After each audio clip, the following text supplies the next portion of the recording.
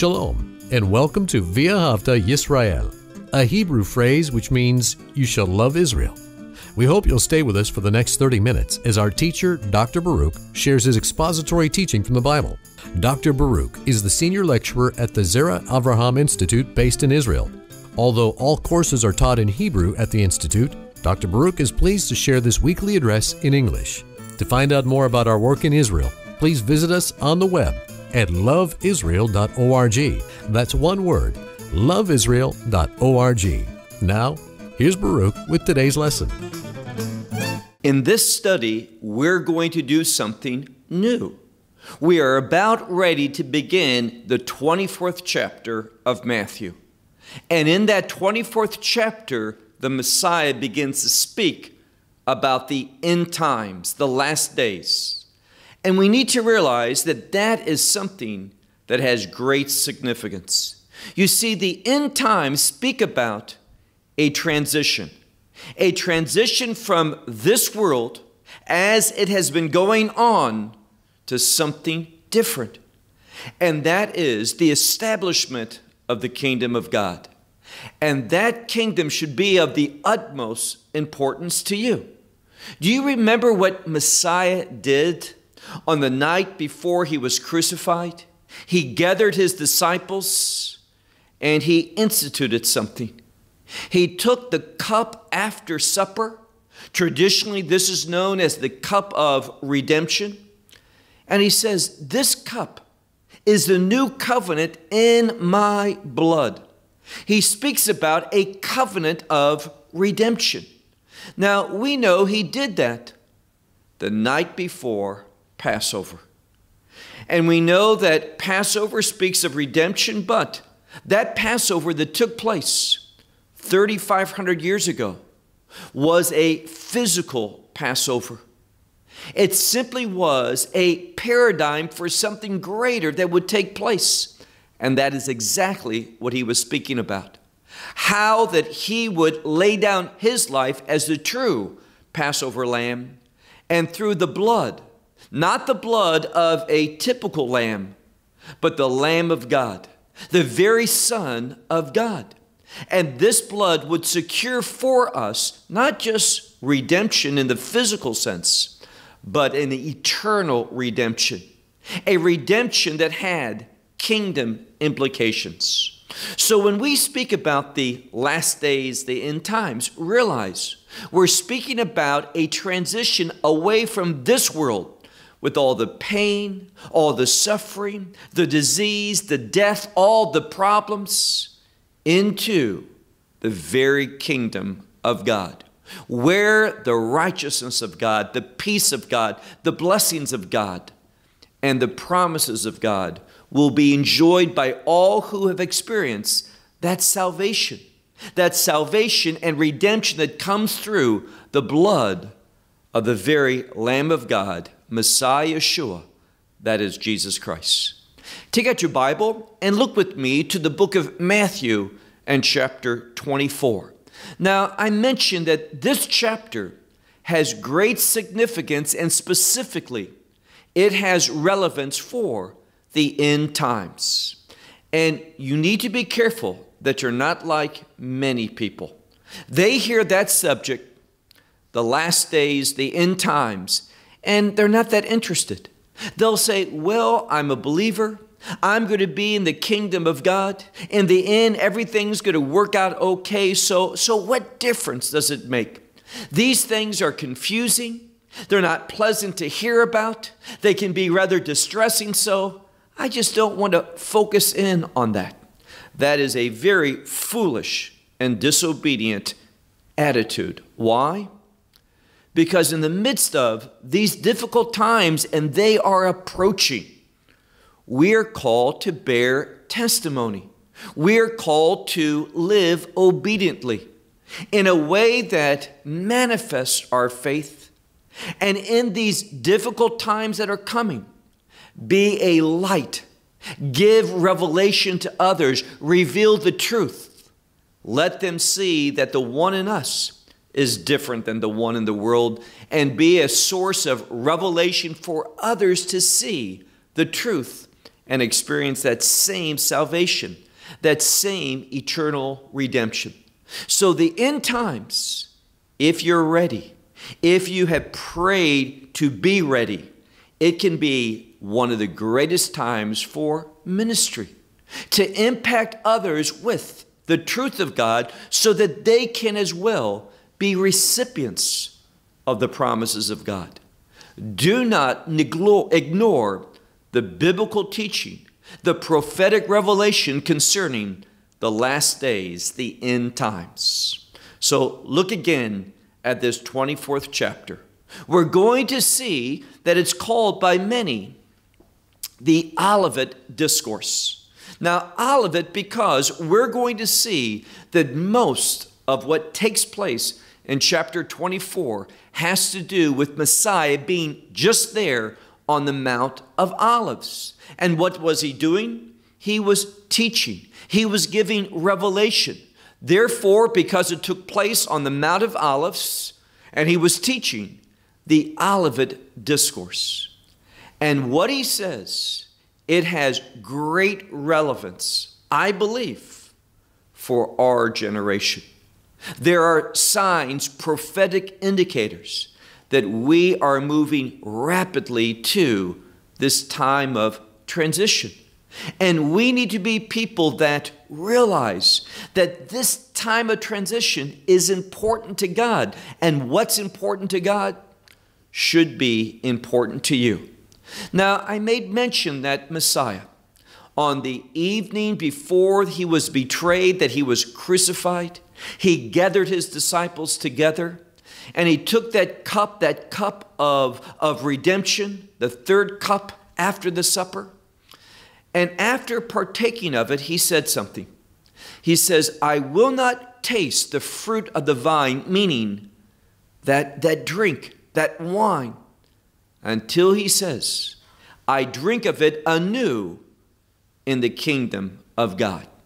Now, biblically, wine is synonymous with joy, a great joy. Wine accompanied celebrations.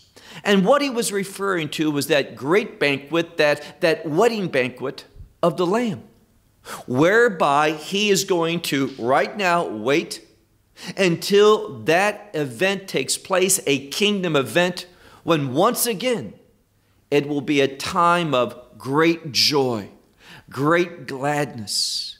So he's waiting. That time is important. And therefore, if you have the mind of Messiah, if you're seeing things from his vantage point, his perspective, then the kingdom of God and those events that's going to bring it about, we need to know what they are so that we can function faithfully, that we can do what is pleasing to him, that when we go and stand before him, he will be well pleased with you and me because we rightly behaved in the midst of this transition. That's what our call is. This is why Messiah is going to give this revelation. Now, before we look at verse 1 of chapter 24, we need to remember what we concluded with last week. And that was Messiah. He was looking upon the city of Jerusalem, and he had a heavy heart. He was weeping over the spiritual condition. And what did he say? He said, Jerusalem, Jerusalem, how I wanted to gather you up. And he's going to do that. This is a prophetic promise from God. And what does it mean, gather you up? He is going to bring the people back to the land. And you know what? He's already doing it. That change is going to happen. But remember what he said, what we studied. He says, Jerusalem, Jerusalem, how I wanted to gather you up like a mother hen gathers up her chicks. But you were not willing. What does that mean? Within Israel, in regard to Yeshua, there was a spirit of rebelliousness. And there's going to be something that brings a change because he says, I will not come, and this is in regard to him returning to gather up Israel and establish that kingdom. He's speaking uniquely and specifically to the Jewish people. He says, I will not come again until you shall say, and he quotes from Psalm 118 where it says, Baruch haba b'shem Adonai. Blessed is he who comes in the name of the Lord. And that is a call to Messiah, an invitation for him to come. Now, they weren't interested in him the first time, but in the last days, those end times towards the end of Daniel's 70th week, Israel is going to cry out those words, blessed is he who comes in the name of the Lord. And what will bring about this change? Very simply, it's going to be what Jeremiah revealed in Jeremiah chapter 30. When he says there will be a time of trouble, of tribulation for Jacob, for the Jewish people.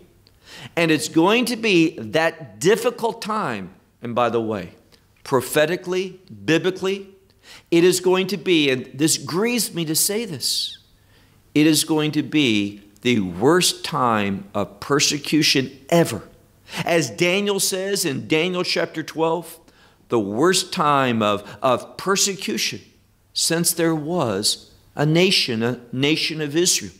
Worse, if we can imagine it, and we don't want to, even worse than the Holocaust. And therefore, we need to understand what's going to happen so that we can share that message. As Paul commands in Romans chapter 1, to the Jew first, and also to the Greek, meaning the non-Jew, the Gentile. Paul tells us that we should, if we're going to be biblically correct, that we should have an emphasis on sharing the gospel first to the Jewish people, in order that through faith, that same faith that hopefully you have, that same faith will bring them out of this world prior to that time of Jacob's trouble, that they can avoid this time of great suffering. But in the end, we know something. We know that in the end, Messiah is going to be faithful to bring about the kingdom of God. What are those events that's going to happen to bring that kingdom establishment? Well, that's exactly what we're going to look at in our study. Let's begin. Matthew 24 and verse 1. We read here, and Yeshua went forth. He departed from the temple. So he was in that temple. He comes out, and notice what it says. And his disciples came before. The implication, they came before him to show him the buildings of the temple. Now, I would highlight, I would underscore that last phrase where it says, the buildings of the temple. We're not just speaking about the temple, but also additional buildings. And what are we referring to? Well, Yeshua, undoubtedly, he was speaking about those other buildings on the Temple Mount, not just the place where that holy place was, and the Holy of Holies, what's usually thought of as the temple and the courtyard, but also on the Temple Mount, there was the Sanhedrin. And the Sanhedrin, along with the formal structure of the temple, it says here that the disciples were pointing these things out.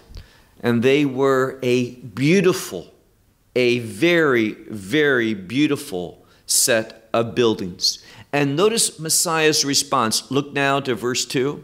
But in contrast to what they were pointing out, perhaps what they were thinking, Yeshua said to them, do you not see all of these buildings? And what were they built with?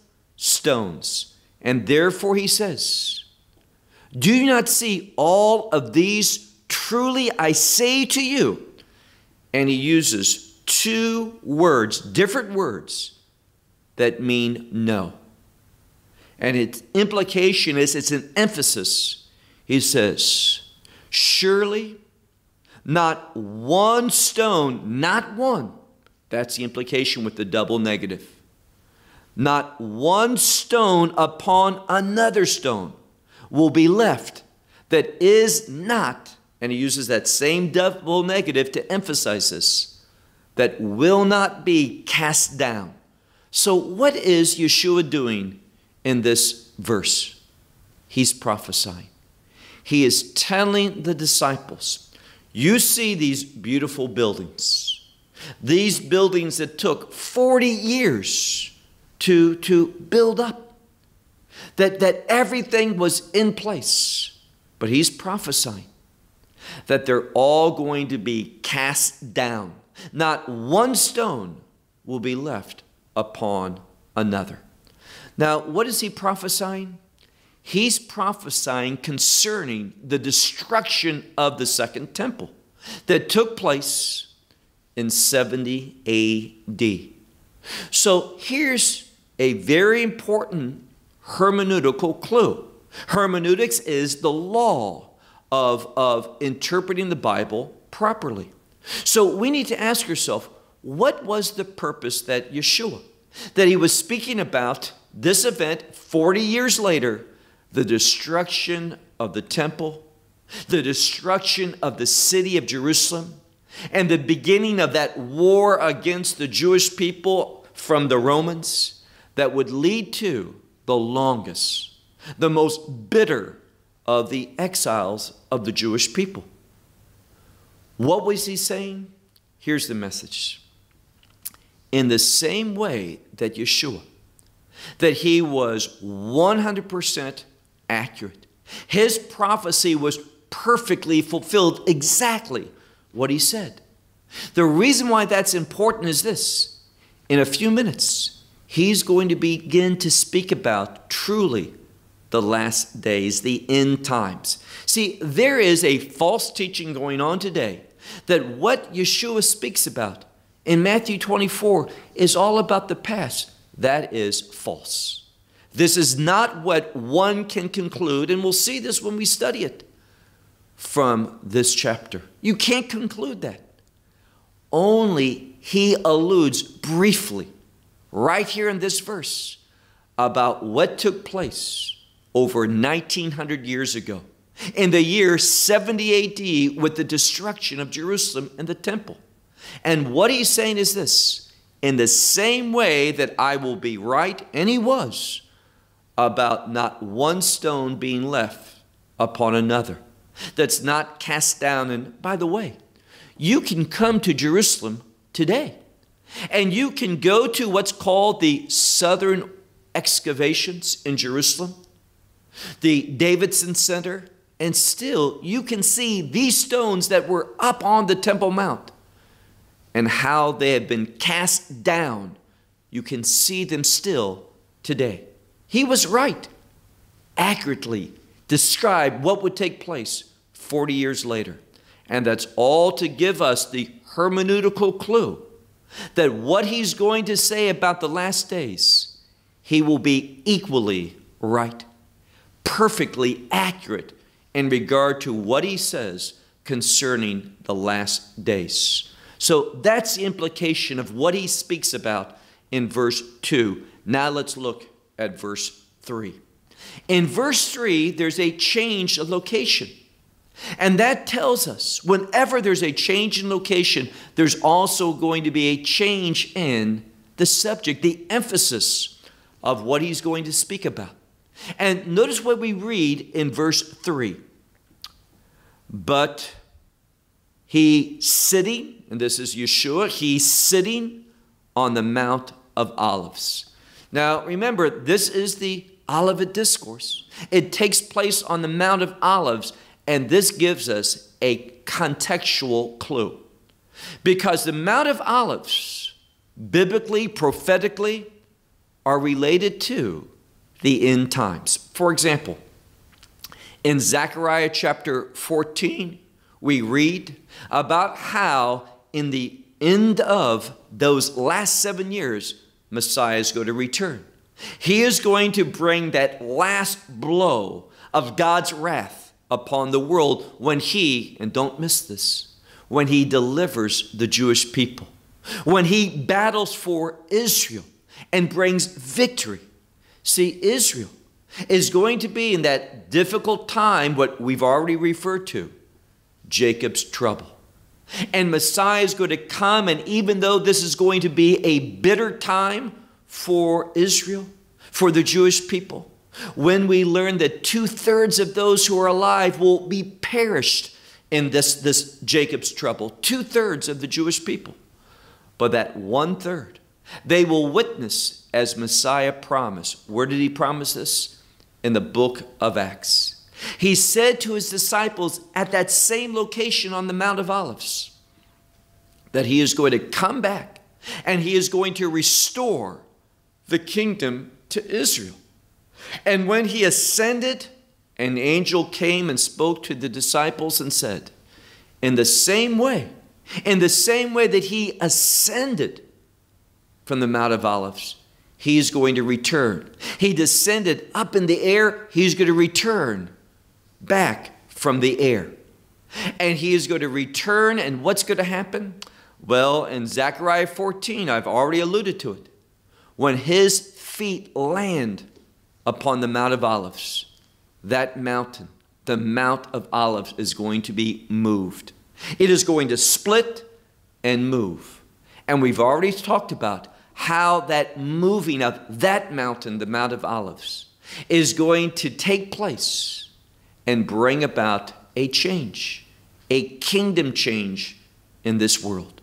And therefore, it's for that reason that he was at the Mount of Olives. Again, verse 3, and he is sitting upon the Mount of Olives. The disciples, they came before him privately saying, say to us. And they have 3 questions, 3 very important questions that they want to ask. Now, they say, when will these things be? Tell us when these things will be. The destruction of Jerusalem. And just like Jerusalem was destroyed in 70 AD, there's going to be a war against Jerusalem in the last days. So they say, first of all, question 1, when will these things be? Number 2, and what is the sign of your coming? Now, I would underline that word coming. It's the Greek word parousia. Now, parousia is a word for coming or arriving, and it can refer to 2 things. And it's not an either or, it's both. It can refer to his coming as in the blessed hope.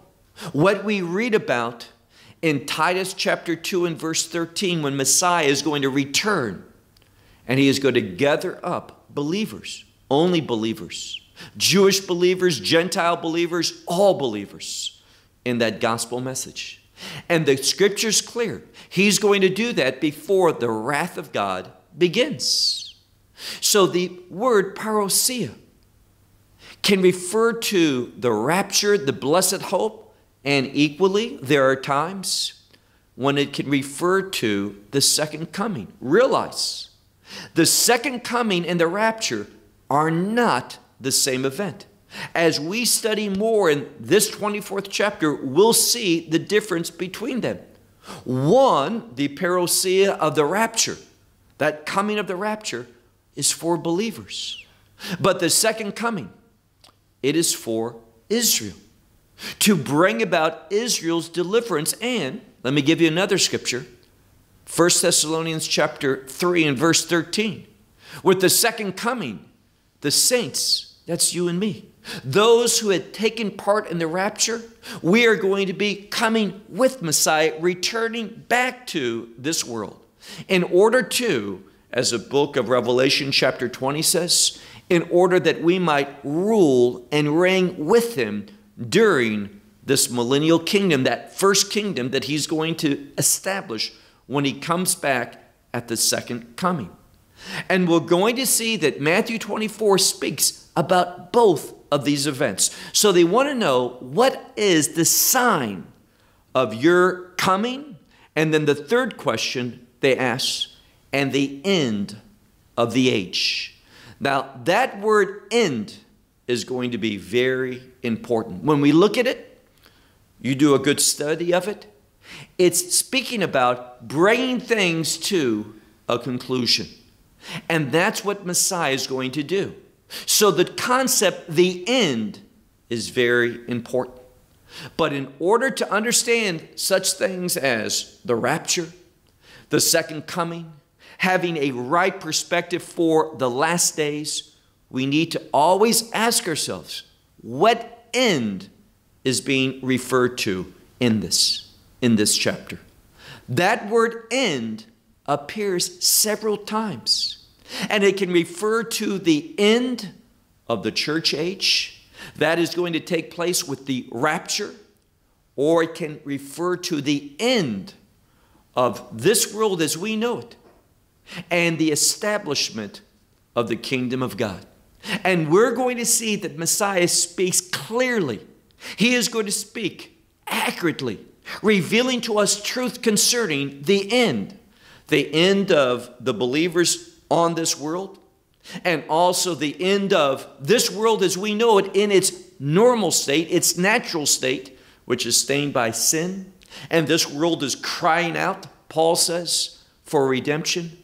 We're going to see the end of this world in its current state, and it experiencing redemption, which is the establishment of the kingdom of God.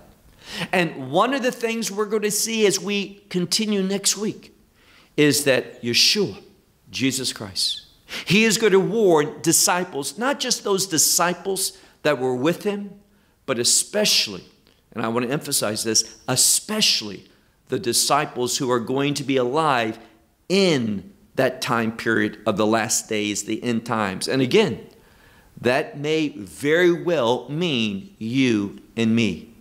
He is going to warn us repeatedly, do not be deceived. There are going to be many individuals, false prophets, false teachers, false messiahs, that are going to appear to be believers. They are going to speak positively about Yeshua, but they are instruments of deception. They are going to bring delusion. So this study, so important. We're going to go through this 24th chapter very carefully because of the important truth that it contains. Well, we hope you will benefit from today's message and share it with others. Please plan to join us each week at this time and on this channel for our broadcast of LoveIsrael.org. Again, to find out more about us, please visit our website, LoveIsrael.org. There you will find articles and numerous other lectures by Baruch. These teachings are in video form. You may download them or watch them in streaming video. Until next week, may the Lord bless you in our Messiah Yeshua, that is Jesus, as you walk with him. Shalom from Israel.